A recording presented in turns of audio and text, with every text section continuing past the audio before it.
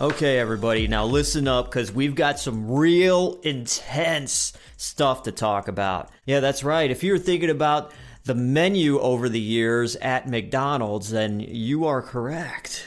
And we're going to start from the very, very beginning and work our way up. Now, these are going to be nothing that is discontinued, stuff that is still on the menu to this day.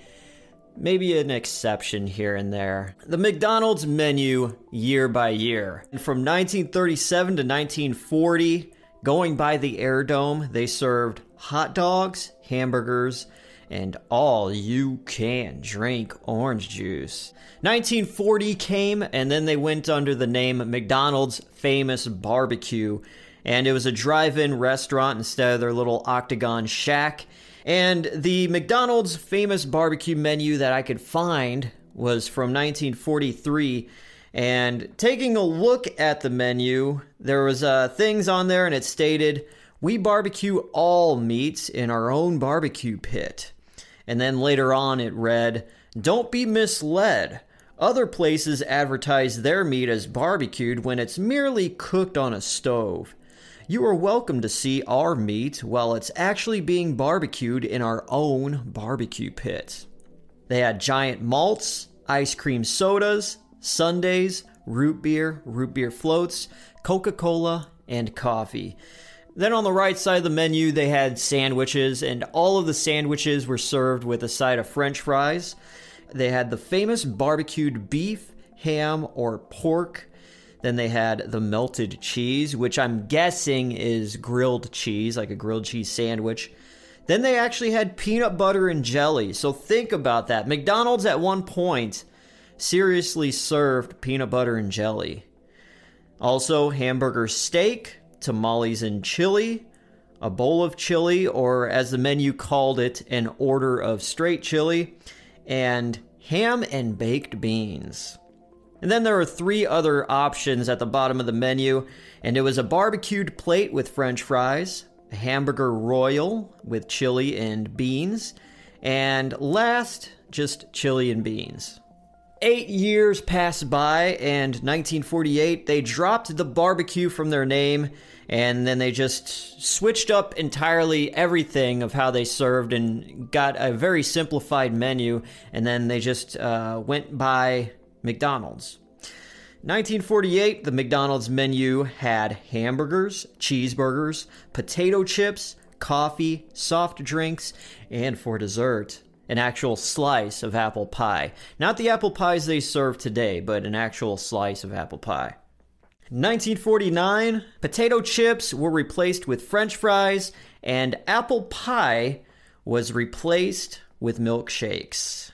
So, by the early mid-1950s, the menu would read as pure beef hamburger, tempting cheeseburger, triple thick milkshakes in flavors of chocolate, vanilla, or strawberry, golden French fries, thirst-quenching Coke, delightful root beer, steaming hot coffee, full-flavor orange drink, and refreshing cold milk.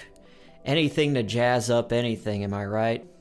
Anyways, during the 50s came a promotional item very early on, which were double hamburgers and double cheeseburgers, but they called them the McDouble hamburger and the McDouble cheeseburger.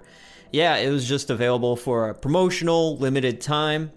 And then in 1962, the Filet-O-Fish made its debut. 1965, the double cheeseburger made its permanent place on the McDonald's menu instead of just being a promotional item. Or I should say the McDouble cheeseburger, but I think they dropped the Mick by 1965. 1967, we have the Big Mac. It was debuted in a Pittsburgh, Pennsylvania McDonald's, and then by 1968, it was on the McDonald's menu nationally and permanently.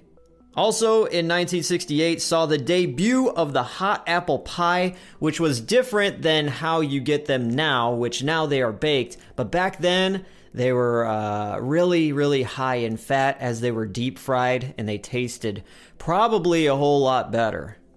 1970 came the Shamrock Shake. In 1972, the Quarter Pounder hit the menu. 1975, the Egg McMuffin hit the menu nationally. 1977, the complete McDonald's breakfast menu was debuted. We have the Big Breakfast, which comes with scrambled eggs, a hash brown, sausage or bacon, and a biscuit or an English muffin at some point during the breakfast menu years. 1979 was the year of happiness as the Happy Meal hit the McDonald's menu nationally. 1980, the McChicken balked its way into the menu, and it was a lot larger than how we see them now, which are usually you order them from the value menu.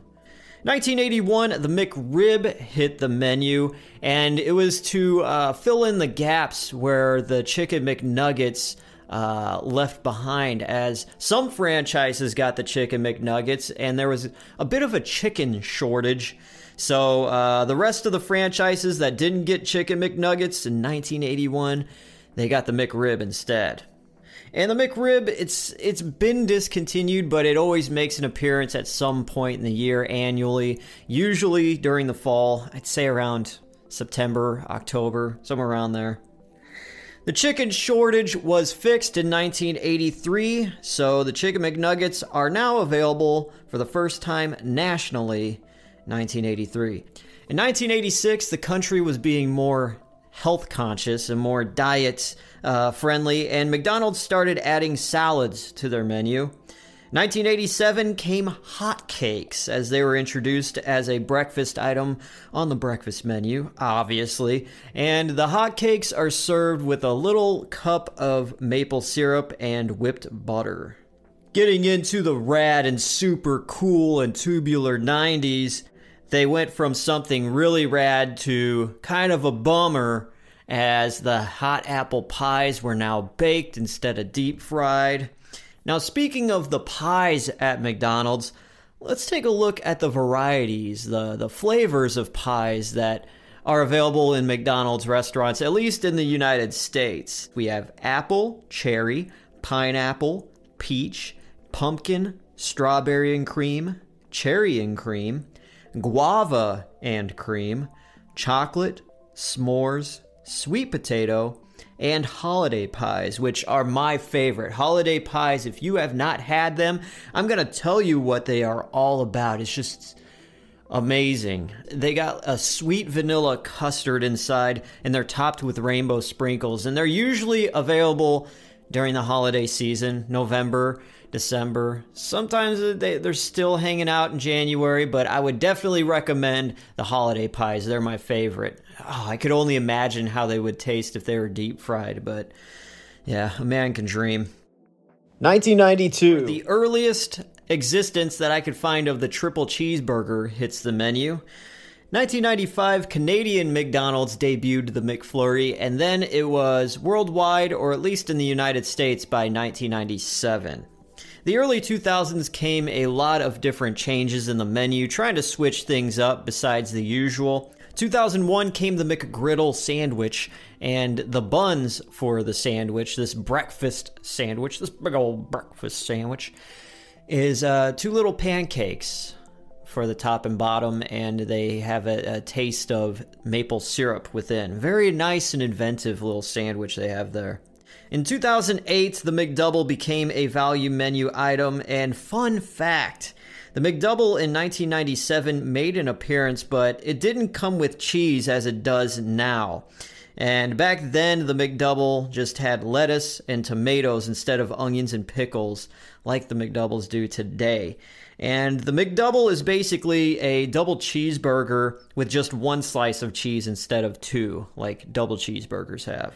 That's the only difference. There's been plenty of limited edition and promotional items that have come and gone, been discontinued, so on and so forth. But for the most part, those are your permanent standard sandwiches that you should expect to see on the menu at any McDonald's you go to.